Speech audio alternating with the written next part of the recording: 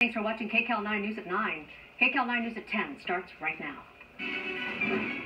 More fallout for disgraced movie mogul Harvey Weinstein, as 2 local police investigations are sent to the LA District Attorney. President Trump fires off another tweet directed toward North Korea, this time comparing nuclear buttons. Whoa, there's another one right there. Whoa, another one going in. Car after car after car and crash after crash. One couple giving us a front row seat to a 40-car pileup.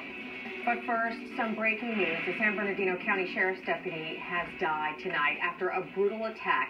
Deputy Larry Falsey was driving his own car on Sunday afternoon when he got into a minor car accident. The driver of the other car, we're told, reportedly beat Deputy Falsey unconscious.